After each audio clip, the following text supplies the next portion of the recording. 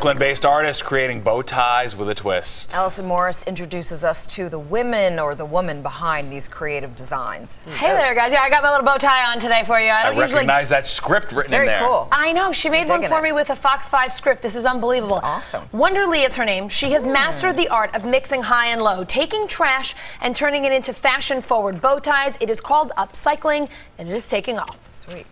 Pretty much anything that you can cut, we will make a tie out of. Comics, board games, Legos, even sneaker boxes. They all become bow ties at Wonderly 123 Designs, a Brooklyn-based brand with a focus on upcycling. You can take a flyer, record covers, coffee sleeves. You can take your business card and we can make it into a bow tie for you. Wonderly's bow tie business inspired by her passion for turning trash into art. I would go around the streets of New York pretty much just collecting items that attracted me, that people had thrown away and that I still saw beauty in. And I would just create these three-dimensional pieces out of it. It wasn't until a friend told Wonder her outfit needed a bow tie at an art show that she started turning her art into accessories. I grabbed a napkin off the table, and then right there I just made myself a bow tie at the time, and that's where kind of like the idea started to like flow. In 2011, Lee lost her job and started making bow ties full-time, selling them on Wonderly123.com and walking around the city streets with this suitcase full of product, trying to spread the word. I was on the streets of Brooklyn and Bedford Avenue, and I had this suitcase with me.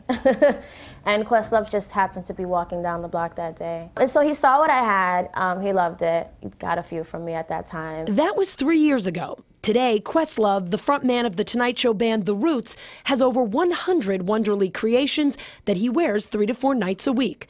Lee's even made a bow tie called the Questlove. She's also sold to Whoopi Goldberg and crafted a custom tie for Malik Yoba when he was on Empire. Capital One featured Lee's ties and her biggest fan in a commercial. They're super cool and upcycled. And the city selected her as a mentor in its We NYC program for female entrepreneurs, where she shares her secrets to success. Your mind is your greatest asset, and what you believe about yourself and what you believe about the world will help you be successful. Another bit of Wonderly wisdom: bow ties aren't just for your neck. You can also wear these in your hair as a headband. And you don't need to have money to start something of your own. I didn't have any capital, so I started with $0. And I pretty much sold a lot of my tools and stuff that I was using for art to start doing this. I just love being able to make things that were one of a kind.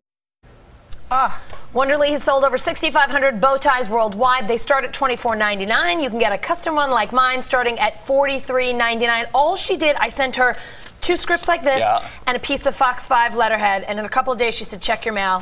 And this It's came so back. cool. I love it. To me, that is the American dream. It wasn't this big money. She didn't need investors, the whole thing. She just sort of had a good idea, put it together, totally made it happen. organic. Yeah. She makes us feel good. Even Awesome. though I don't have her talent. Right, She's true that. amazing. Amazing. Thank you, Allison. Cool, Thanks, cool. guys. All right.